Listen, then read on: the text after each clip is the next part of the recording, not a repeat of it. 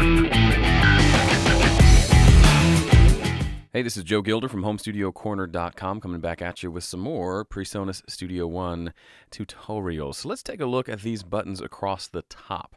Now, as I mentioned, you may remember in one of my first videos, I'm not going to show you how every single thing works in Studio One because I don't use every single thing. But I will show you the things I do use. Over here, let's focus over here. Here are basically your different functions for your cursor. Okay, so the different tools, if you will. So in Pro Tools, you know how you can have slip mode, or you can have it be a scissor tool or a selector tool or I forget what they're all called, smart tool. This is kind of the same thing. Now, these do correspond on Mac with the numbers across your keyboard. So as I'm pressing 1, 2, 3, 4, 5, 6, 7, 8. 1 through 8 correspond to all of these, okay? Sorry about that. So the first is the arrow tool. This is the tool you're going to use 90% of the time. The second one is the range tool. I use this occasionally when I need to select a chunk of audio. So if I wanted to maybe take, let's say I need to take this bar of whatever this track is, some sort of drum. I want to take that and copy it. I can select it like this and then hit copy, and then I can come over here somewhere and paste it, okay? So that's the range tool lets you do that. If you're on the arrow tool, you can't do that. It just selects the whole piece of audio.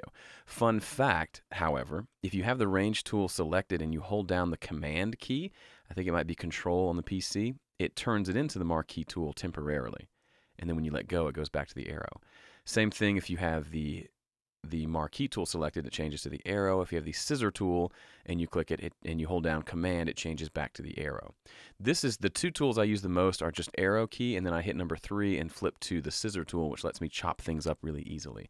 So if I was trying to maybe chop up these different tracks for these 2 bars, I would switch to the arrow key or to the scissor tool, or knife tool, I guess they call it, split tool, and I would come in here, click all these to separate here and here, and then let's say I wanted to move everything.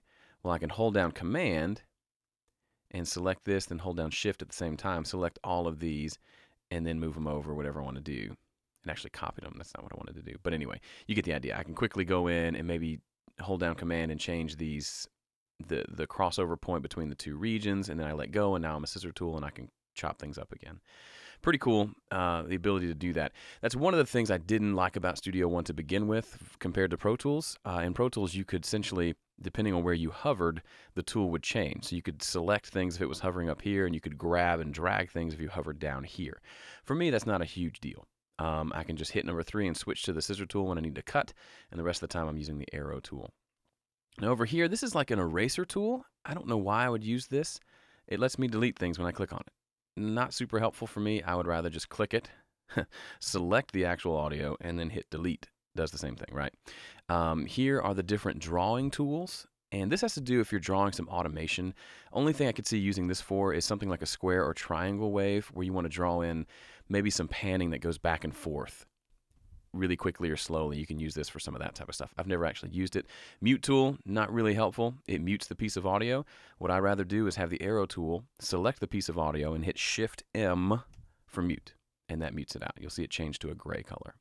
Here's the bend tool. Again, don't use this one very much either, but it allows you to, if you're doing some like time stretching, where you're doing some pocketing or something, and you're stretching the audio to get it more in time, that's the tool you use for that. And then here's the listen tool. Don't use that either. The question mark I'm going to save for another video because it's pretty cool. And over here, if you want to get into quantizing things, or specifically kind of like Pro Tools Beat Detective, it's simple, it's kind of like that. This is where you bring up that window.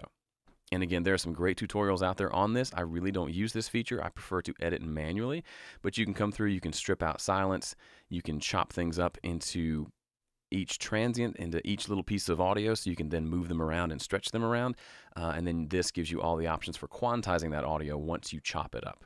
Okay, so for just a quick example, I can analyze this. It found all the transients, and then I can come over here and say, tell it to quantize, and boom, it moved them all around more in time with the song. I'm going to undo that because I don't need that because this drummer is awesome, but that's what that's for. Okay. And real quickly, if you're not familiar with this, is just how smoothly we're going to quantize the grid on the screen. As you can see, there's a grid here. basically how defined is the grid going to be when we start dragging things around. It defaults to 1/16, I think. That's where I like to keep it.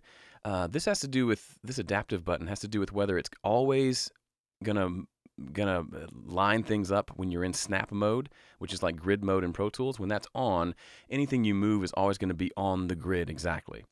This tells us how fine of a grid it's going to be snapped to, and this tells us if it's going to snap always to the bar or always to the quantized number, or if it's going to be more adaptive, meaning if we zoom in and move it, it's going to move more, you know, so instead of being just 16th notes and we drag something around, it might be 32nd notes. And so it's more adaptive. I leave it at adapted most of the time.